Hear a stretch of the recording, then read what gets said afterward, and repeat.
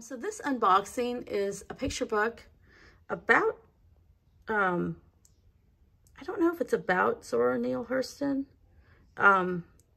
It is, who is it by? It is by the author of Their Eyes Were Watching God. And it's adapted by Ibram X. Kendi, who is, you know, I think everyone's read his books. And illustrated by Loveis. So Ibram X. Kendi has a lot of sort of books about racism, and then he did some, like a board book that is really great. Let me see if I can get the title of that. Anti-Racist Baby. Yeah, that was like you know, really big book. Like a bunch of books about how to be an anti-racist. I think adults and children. And then, this is interesting because, you know, Zora Neal Hurston, I first learned about her in college when I took a you know, literature class. And I read Their Eyes Were Watching God, and I was like totally blown away. And that was the first time I ever knew about her. But more recently, I'm noticing like a resurgence in interest in her work and in the kidlit sphere. So there's a whole series of like middle grade YA, I think it's more like older middle grade, about Zora Neal Hurston. And then from that series, they started doing picture books as well, at least one. And so here is another, because I feel like Zora Neal Hurston is like a writing luminary that, you know, not too many people know about, and especially not about her as an author, as a, you know, like her, you know, biography, her story. So it looks like this is another one, maybe using her own words. I'm not quite sure. Oh, wow. So she was born to parents who fled slavery and the Trail of Tears. And this is a story of the transformative and radical devotion between generations of Indigenous and Black people in America. Whoa, that's, like, I don't even know how you do that. Whoa, what a beautiful spread though, right? Magnolia flower. Magnolia trees, they used to, I mean, there's a whole bunch of them that bloom where I used to live in the South End.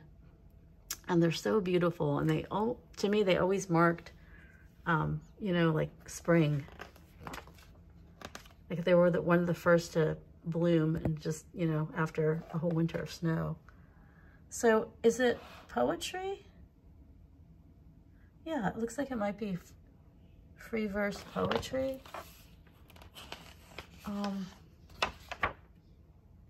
So I don't know, is he taking like her poetry and telling the story, or is he, I'm not quite sure exactly the connection to Zora Neal Hurston. Unless is it her story?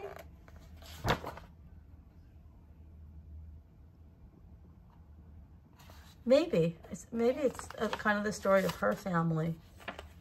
I'm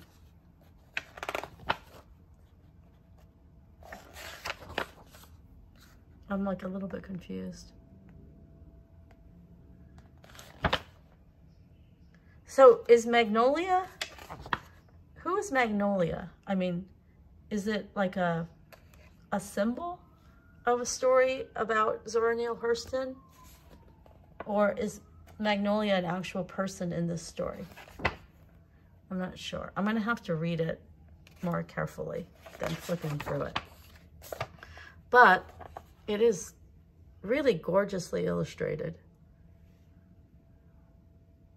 Isn't it? Yeah, it reminds me of the Water Protectors illustrator. The work, it's just like, it's kind of like dazzling, you know? So here, Magnolia is a person.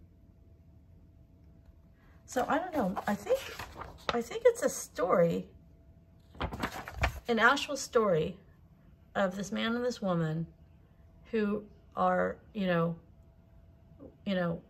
the similar story to Zora Neal Hurston's parents. So the father is, you know, having some kind of slavery history, either escaping from it or, you know, ancestors were enslaved. And then an Indigenous woman who also is going, you know, like, these are, you know, very terrible times in history.